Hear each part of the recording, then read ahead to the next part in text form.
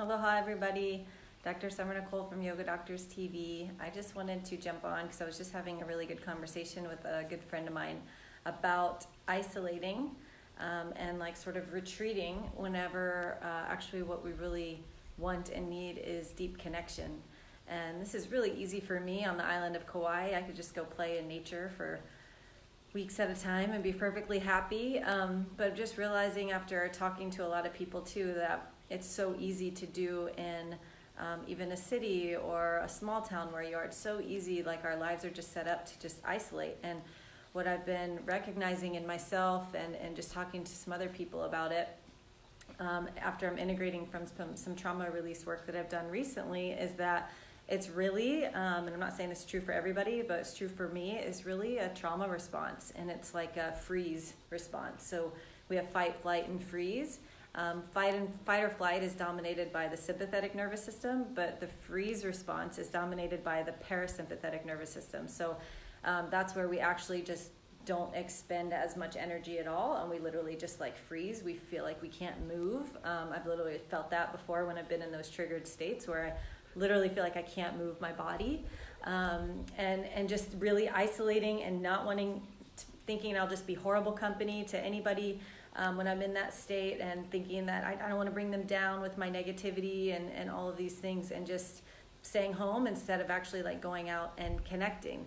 And for me, like connecting the dots of my childhood and my past, I really started to recognize that like I had this sort of belief as a child that my caretakers were annoyed with taking care of me. And it's so interesting now how I'm seeing like how the external mirrors the internal, because what's very apparent for me now after doing this work is that wasn't necessarily the case. Maybe it was sometimes, but most of the time I actually was just annoyed with myself. And that's what I notice now. If my little girl is triggered, I notice that I actually just get annoyed with myself and frustrated with myself for how much I feel, because I feel so deeply and so intensely.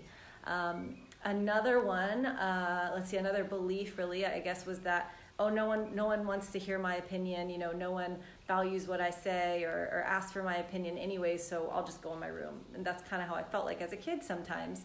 And really, like, as I'm seeing this bigger picture, it's like I didn't grow up learning to value my own opinion or what I had to say. And so a big part of my healing journey actually has been to let myself be seen, to let myself be heard, and actually to be acknowledged for what I feel.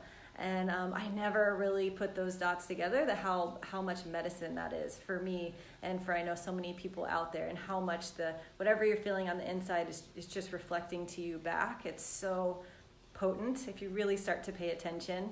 And I just really wanted to share this because I just feel like the more and more people I talk to, not everybody, some people have the opposite of responsive to go be around a lot of people, but for so many people that there's that response to just retreat and isolate yourself. And really like what the little girl, the little boy inside is wanting is connection, and to be seen and to be heard and acknowledged for what they're feeling. And so reaching out to a friend can be so huge and actually get you to change your state. And I know it's the very, very hardest thing to do whenever you're in that triggered state and you're feeling, I'll speak for myself, when I get in that state, I'm frustrated, I'm annoyed, and I'm like irritated with myself for feeling the way I feel. So it's almost like I throw, my husband calls it throwing the second dart. So I feel I feel bad, but then I throw the second dart at myself and I make myself wrong for feeling bad. So what I've been learning is actually the first thing to do whenever I come into that, when I realize I'm in that state, is actually whatever way I can, making it okay that I feel that way, and having, finding compassion for my little girl and what she's gone through and how much healing she's done and is still doing, and making it okay that I feel that way. So yeah, that's about what I wanted to share. I'm really hoping, this is really just like being kind of reaching out for just sharing more of myself and reaching out to connect. And I'm hoping that this lands and potentially supports anyone that needs to hear it. So aloha.